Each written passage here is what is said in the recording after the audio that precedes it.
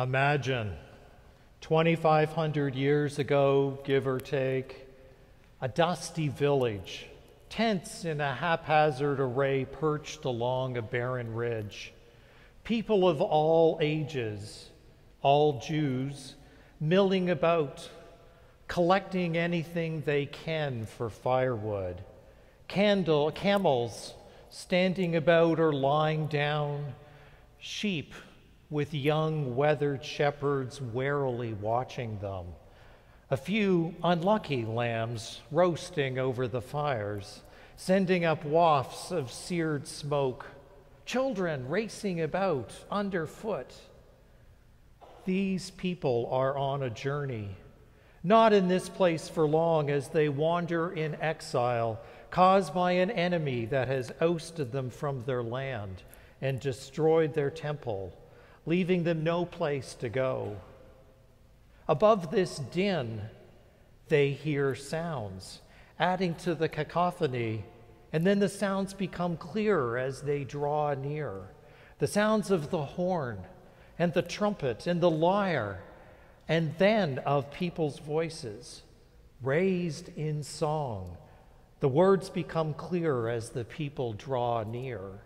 They sing, "Oh, sing to the Lord a new song, for he has done marvelous things."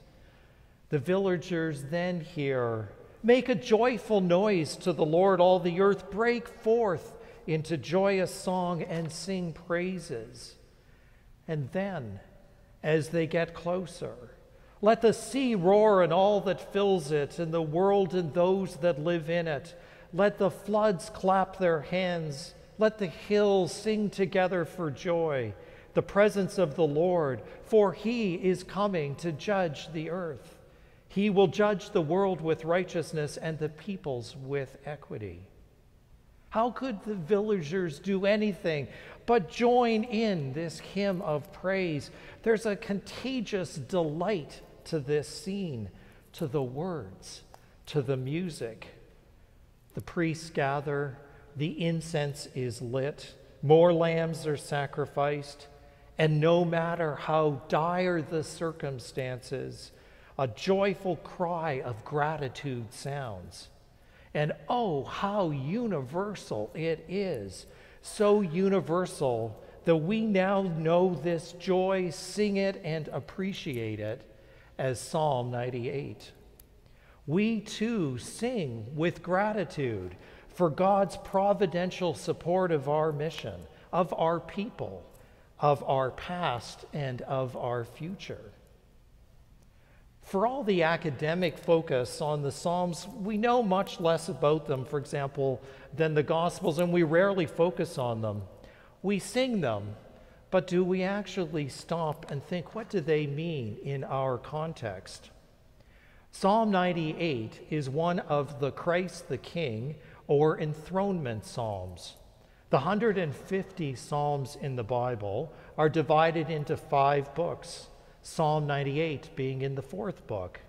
It appears in the lectionary 3 times during the year. In addition to the Easter season that we're in, it appears on Christmas Day, and it's the basis for the well-known hymn, "Joy to the World." It's also frequently read during the Easter Vigil. The message is one of both gratitude and hope. Gratitude for the presence of God among us, alongside us in our times of need, beginning with the villagers celebrating their release from their captors. For he has done marvelous things, and he has remembered his steadfast love and faithfulness.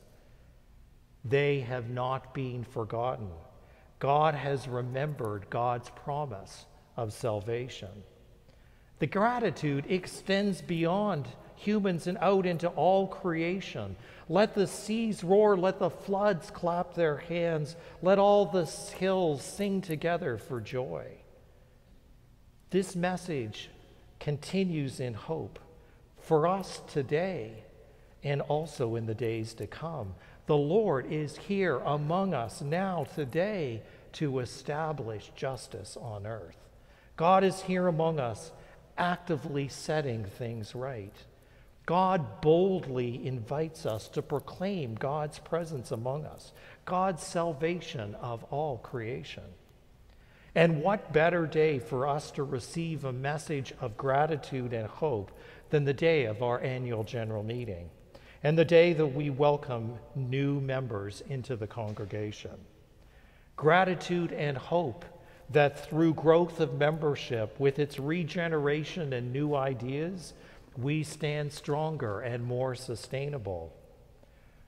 Gratitude for God's presence alongside us as we carry out our mission of being a vibrant, worshiping community, attentive to the needs of those among us and around us.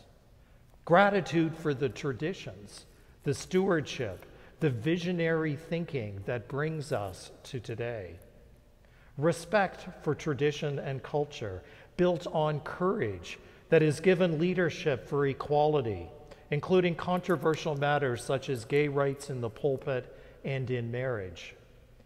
Gratitude for God's presence in the individual support of our leaders, our chair, our board members and trustees, members of the committees, and countless volunteers.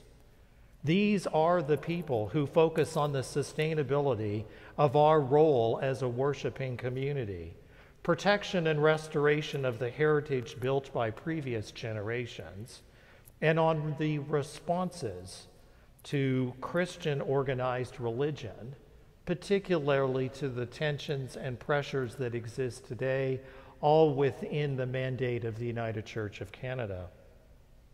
Their time, their sleepless nights, their absences from loved ones, and the tough judgment calls are all personal contributions by our leaders and volunteers for the good of Met.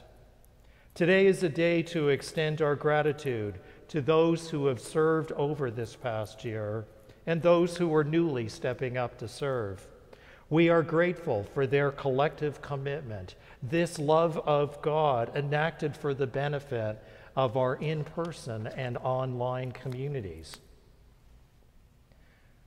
While an annual meeting with its report on the previous year is a time to focus on the past year, equally, if not more important, this is a day to focus on the year to come. The psalm concludes with the acknowledgement that God is among us and will be judging the world in righteousness and the people in equity. While we usually associate righteousness as being a religious word, the Hebrew translation is simply to do the right thing. Robert Davidson said, judging the world in righteousness doesn't just mean condemning the world for its evil and corruption. It means saying yes, yes to all that will lead to finding true purpose and peace. It means putting the world right again. Easily said, but how do we apply that in our context? What is the right thing for all concerned? For those that are online and those that are in person, for those that have been here for decades and those who join today. What is the right thing to do to ensure that we are a sustainable future worshiping community while compassionately responding to those who are here among us? How do we harness the energy that arises among these tensions for the betterment of the congregation?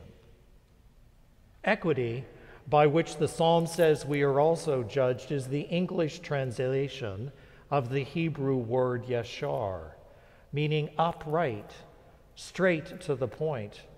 We're called to judge, to lead with clear equality for all and a firm sense of what is right and wrong, to lead with integrity, with discernment of how to guide us through the contentious issues of climate change, reconciliation, poverty, and other social determinants of health that lead to inequity.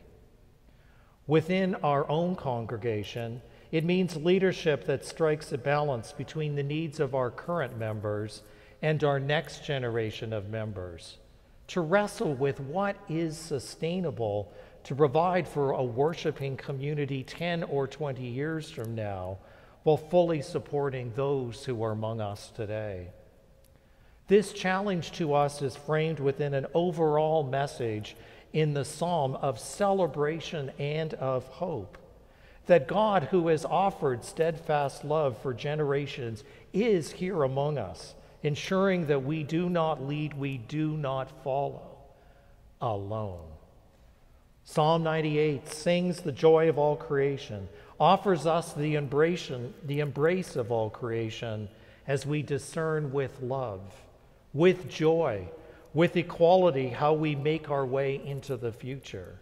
God is here alongside us to celebrate our actions, to offer us confidence and courage, to bring us joy, with song accompanied by horns and trumpets raised.